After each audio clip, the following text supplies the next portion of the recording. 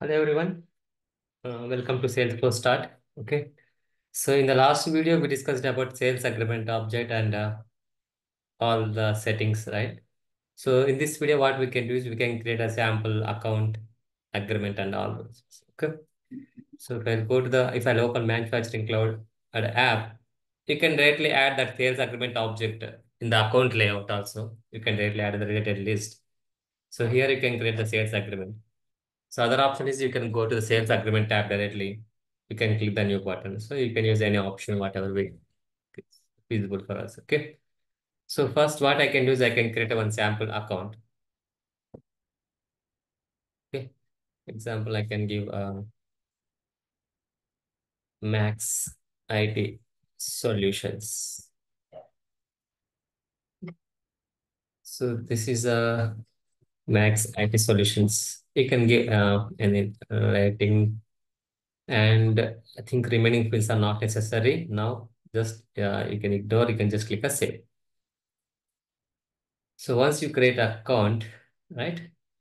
So then what we can do is, in case if you want to add any contact, just point of contact, you can add. For example, I can give Mr. MS only. That's it. I don't want any other fields now. Just click a save. So just I have created normal account and contact. Okay. So now you can create a sales agreement for this company. Click a new button. Okay. For example, I can give a name like Max IT purchases. They want to purchase, right? So I can give anything, Max IT sales, whatever you want, right? So as I mentioned, right? So whenever you create a sales agreement, so the initial status of the agreement should be draft. It will be draft. Okay. And this sales is for this account. Already we are creating a sales agreement under the account record. So automatically it will populate, right? So here you can categorize, like either you can go with product level or category level. Now I'll go with on product level. You can ignore like this. And so when like from when onwards you want to buy a product, start date and all, right? So for example, I'll give a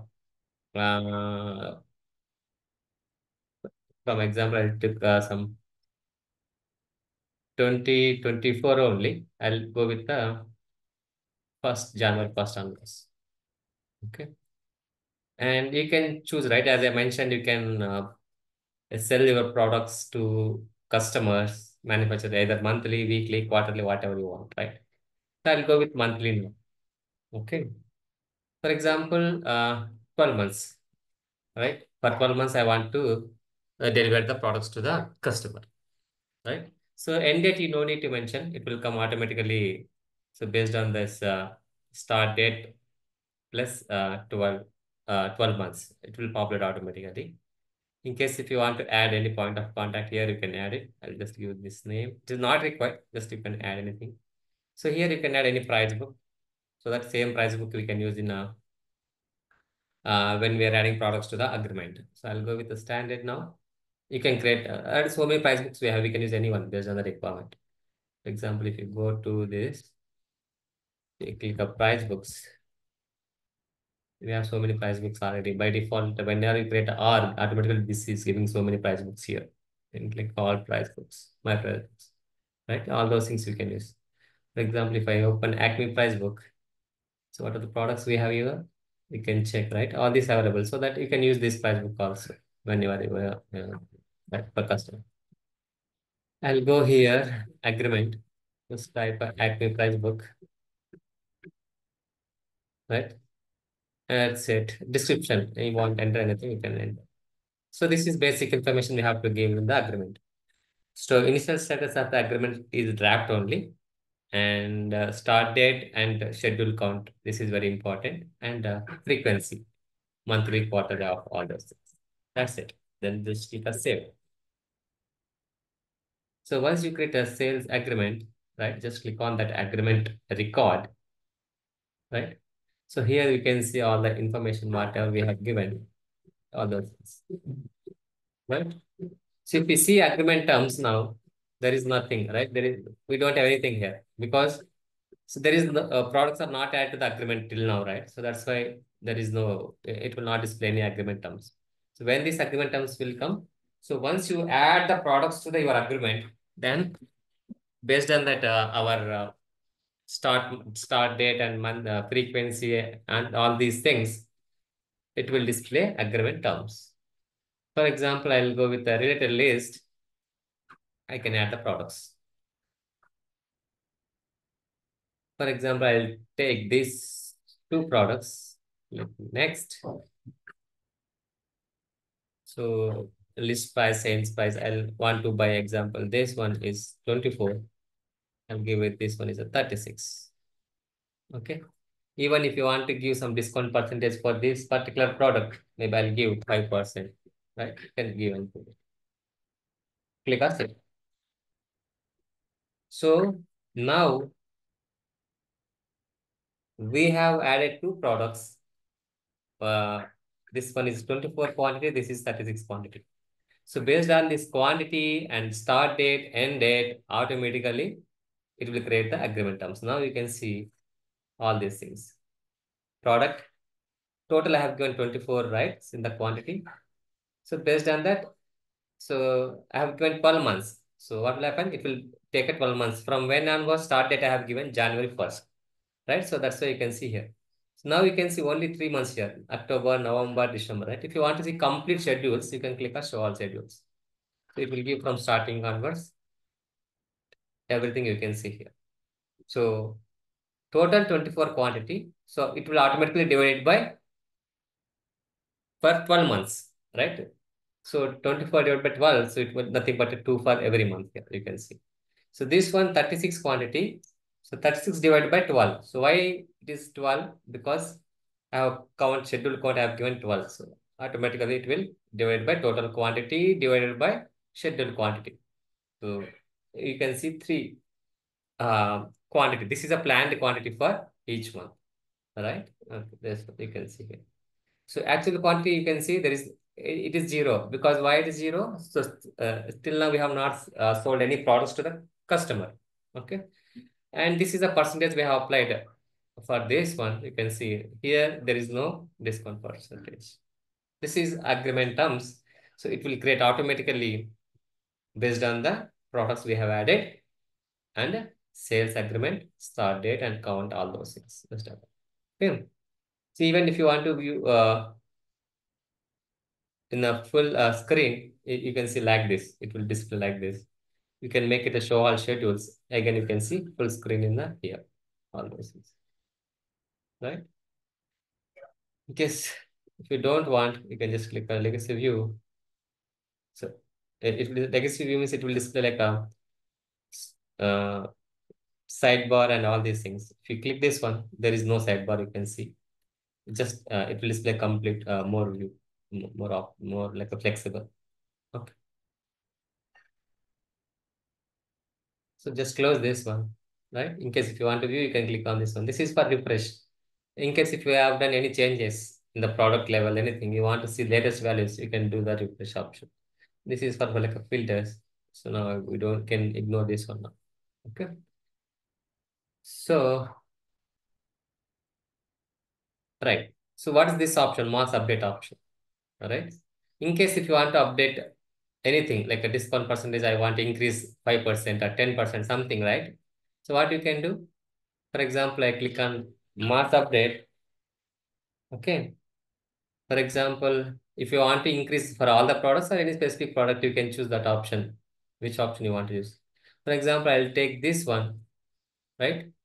For 12 months, all schedules or any specific schedule you want to increase the discount, that is also available. We can choose specific month example. Uh, I'll take for January or February month. For February month only, I want to increase discount percentage or amount, whatever you want, quantity, which one you want to do, you can do changes here. Okay. So now I'll take a discount percentage. How much you want to increase? For example, I want to increase 20%. Right? For February month, for this product, I want to increase 20%. Click save.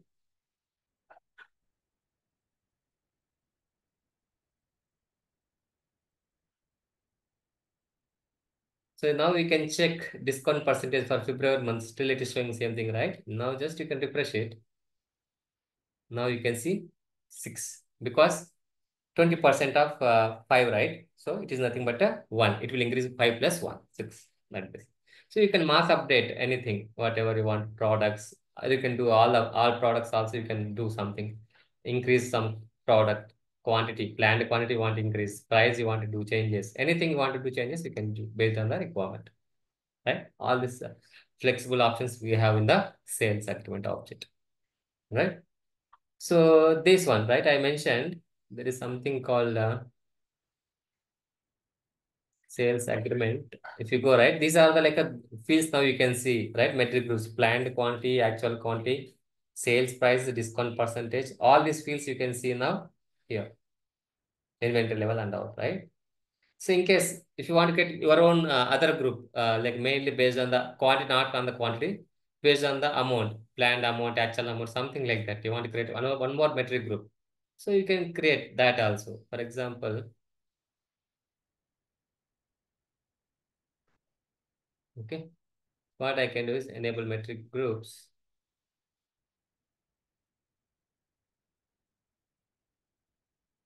Okay, click on enable, right? So once you enable this one, this is a present group. You can just click here. You can click edit. You can see all these things. Here we have something called default group. If you put no, means it will not display default. If you have multiple, then you can choose which one is a default you want to show, or you can select whatever you want. For example, I'll create a new. So here I'll give a name called key metrics something, or group something. You can give anything. I'll give this name. Okay. For example, if you make it yes, so by default, this group will select in the sales agreement terms. Okay. For example, I'll give now no only. I'll take actual amount or otherwise planned amount, actual amount, forecast amount. So here I'll focus mainly on amount object, amount fields and all. So in the previous group already there is something called related to the quantity and all, right? So that's it. Even I'll take discount percentage, right? Sales price. So I'm just focusing mainly on these things. Click on save.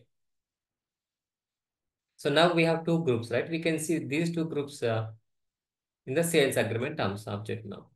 If we refresh the page,